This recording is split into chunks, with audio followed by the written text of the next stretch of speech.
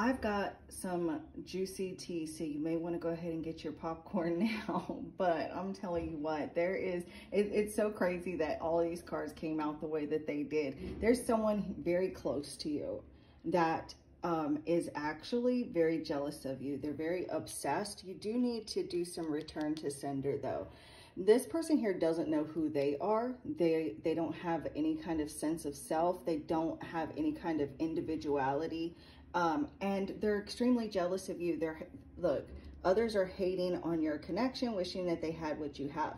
So there may be someone that's actually jealous over your romantic relationship, or they're hating on the fact that you're doing well within like your personal life as well as your business life, professional life. And it's like, whether you feel confident or not, this person here sees you as confidence, and it's triggering them. It's triggering their own insecurities. This person here may have actually betrayed you, but regardless, they feel like you did something to betray them.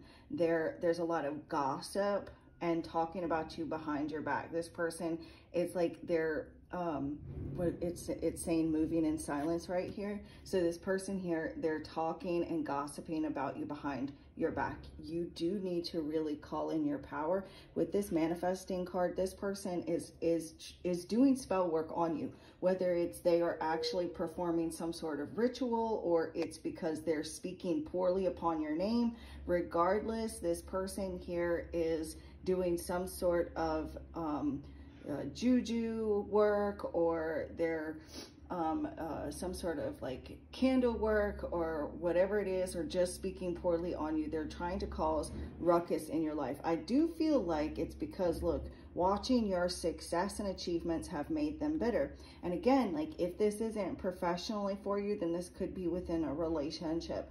But the majority of the collective that find this message, it's going to be because of your successes that you're having professionally. You're reaching like some achievements. You've already had some achievements, and you're going to be achieving even more success.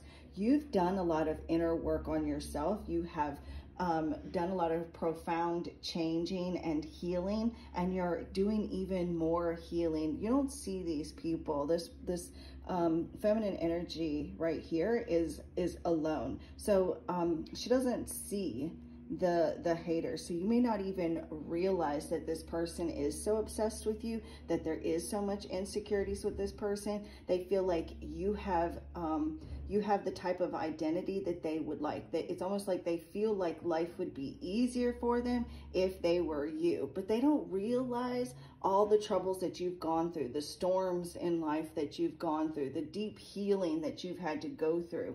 And they're going to reap their karma, but don't focus on that. Just know that as long as you're staying focused on yourself, you're doing some return to sender, that everything is going to be fine for you. One of the things that this may cause you is unexplained emotional outbursts, maybe start crying for no reason, getting sad. I just heard mental fog. So some of you could be having like bouts of confusion or hesitancies, doubting your decisions.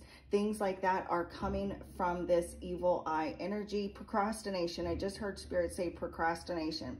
So you may have like trouble getting going on like daily activities or projects that you have for work, or whatever it is that you want to get done. You may kind of procrastinate here or there, or maybe all the time because of this evil eye energy. So making sure that you do return to sender, because this is intentional work against you, whether it's because they're deliberately thinking negative thoughts about you and speaking poorly upon your name, or they're actually doing magic against you. You are very protected, but even police officers, like when they wear like those bulletproof vests, if they get shot, it's going to affect them in some way. It's not going to, unalive them because they are wearing the vest, but there will be a bruise or something. So this will affect you, but you're not going to get the full forced trauma from it.